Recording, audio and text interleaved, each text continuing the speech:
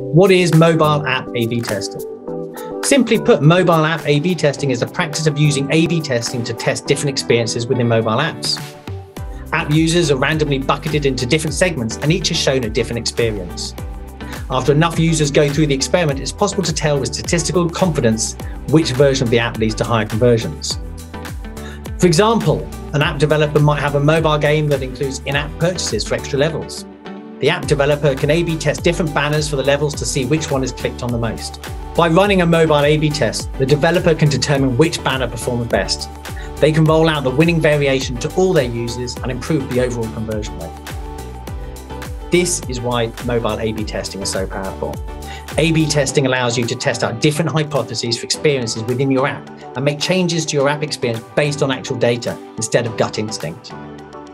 At Optimizely, we've run nearly 2 million mobile A/B tests for over 9,000 brands to optimize their mobile experiences to improve conversions. Every app is different, and there are countless changes that can be tested on mobile apps.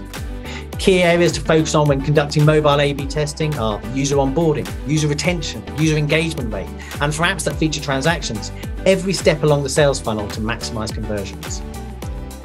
Examples of things to test include the number of forms required to sign up for an account, the frequency of push notifications, the text used in calls to action, and ad placement within your user interface.